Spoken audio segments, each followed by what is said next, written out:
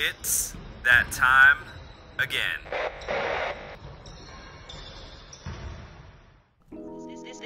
Ladies and gentlemen, welcome to Kingslayer Hoops. Today we are going to be covering the pick and roll, one of the most important plays in basketball in NBA 2K20. I'm going to be showing you, first of all, the basic controls of how to run the pick and roll, and then I'm going to go over some advanced tips of different ways that you can utilize it to defeat your opponent. So let's start off with the basic controls. And just a note here, I am playing on PS4, so if you're on Xbox, you can adapt to the controls based on the Xbox controller.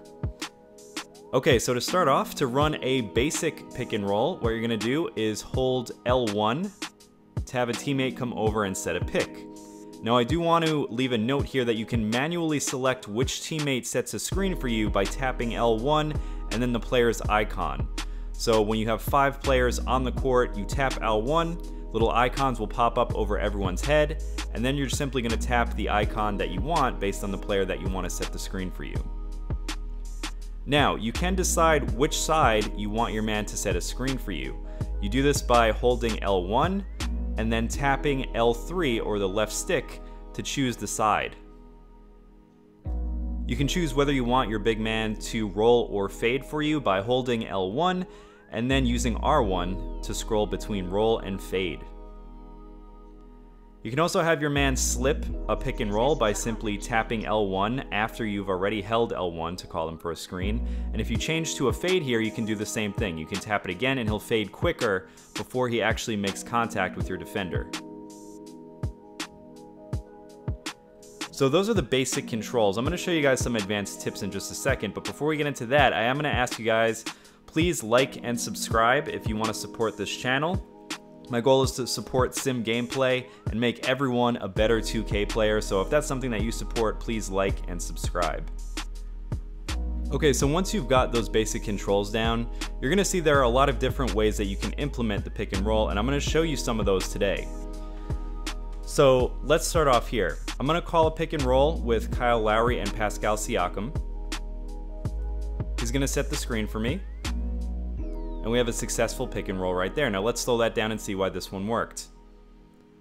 So I call the screen, and what I'm gonna do here is try and get as close to my screener as possible. We're almost brushing shoulders here.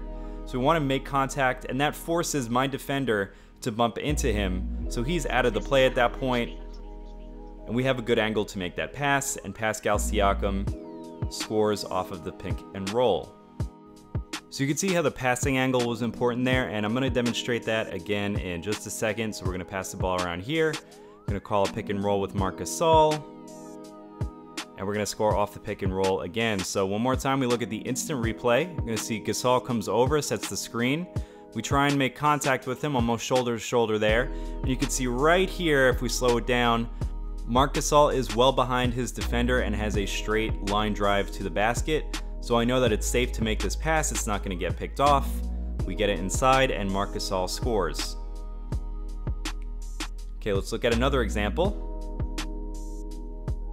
Okay, so on this one, Pascal Siakam is going to slip, and I just want to show you, he's going to come up and set the screen.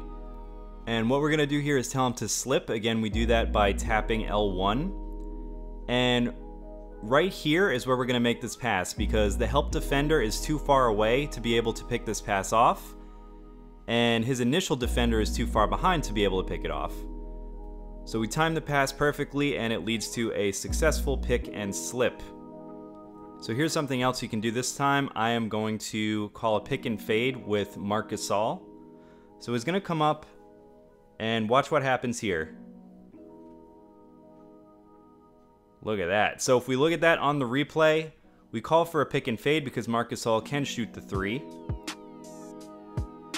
So we're going to move to our left, but then we're going to switch directions, and we end up losing both defenders. And that's something that you can do on the pick and fade. It's pretty effective. We're going to show one more time. We make sure that our defender makes contact, and as soon as he does, we're going to go the opposite direction. See that? And we end up getting both defenders behind us for the easy score. Okay, what I want to show you guys in this example is something about spacing.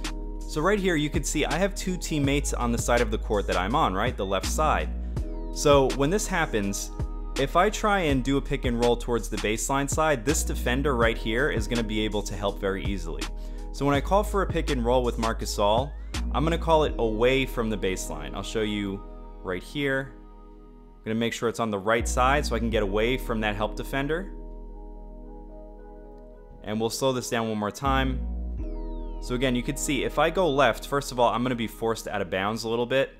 And Klay Thompson is going to be able to very easily help off of that man in the corner. So we don't want to go to the left. So again, Marc Gasol is going to come up here. We're going to call him on the right side to get away from that corner. He's going to set the screen. And we're going to find Pascal Siakam in that dunker spot for a nice, easy jump shot. So now to contrast that, let me show you guys something else here. So now I'm on what's called the weak side of the court, meaning there's only one other teammate on my side. So now I'm going to call the screen on the baseline side. Okay, so we're going to slow that down one more time. You can see there's nobody in the corner there. So now is when I want to go left. And this applies if you're on the right side of the court as well. If there's nobody in that right corner and your ball handler's on the right side, you want to call the screen on that side and attack the baseline. It's really just intuitive if you think about it. If you see a lot of crowding on one side, you don't want to call for the screen on that side. That's basically it. So now let's show you again. We're going to call for a screen. Again, we're going to go baseline here, except I'm going to do what's called rejecting the screen. We're going to show that one more time. So I call the screen for the baseline side, but then you're going to see as soon as my defender makes contact with Marc Gasol, I'm going to move away from the screen. And what happens in these situations is you get a lot of easy alley-oops, because you can see both defenders are trying to go towards the baseline or towards that out of bounds on the left. And I'm going to throw it up for my big man. He gets a little finesse alley-oop, but if you throw that up to guys like Blake Griffin or Anthony Davis, you'll have a lot of success and a lot of dunks off of that move right there. Right here, what we're going to do is get the ball to Marc Gasol, who's rolling, but then use him as a passer. And the reason we're doing that, I'll show you guys right here in the replay. He's going to set the screen, again, baseline side. We get it to Marc, and then as soon as he catches it, we see that Pascal Siakam down there is doing a little baseline cut. Okay, so that defender is in no man's land. We take advantage of that. We get it to Pascal Siakam. Little pump fake, and he finishes inside. This is all stuff that you guys are going to see, and it's going to come naturally to you the more and more you play this game.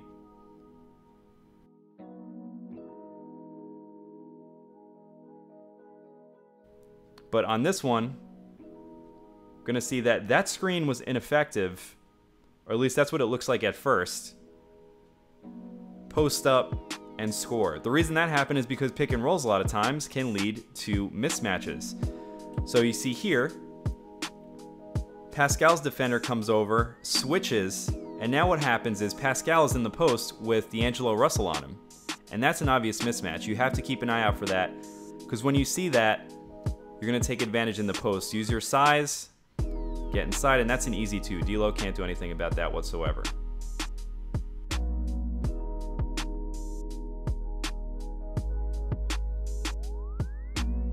So yeah, like I said, a lot of these moves will become second nature to you after you've practiced them enough. If you're new to the game, it's going to take a little while. Don't get too frustrated, but you can practice all of this in scrimmage mode. So usually in the game that's under what's called 2KU or 2K University, and then you go to scrimmage mode. I'll let you guys know for sure once the actual game comes out. And if you want to practice this while the demo's still out, you can go to 2KU mode and then hit the touchpad on the PS4 and then go to scrimmage, and that's how you do it. So just to recap really quick, I've talked about this in the past, but I do have a lot of different tutorials coming up. I do plan on going over a lot of post moves this year because I am creating a post player for Park and for Rec. I'm calling it my Park and Rec series. Get it? Parks and Rec, like the show. I will be going over playbooks. I'll be going over freelances for 5-on-5 basketball.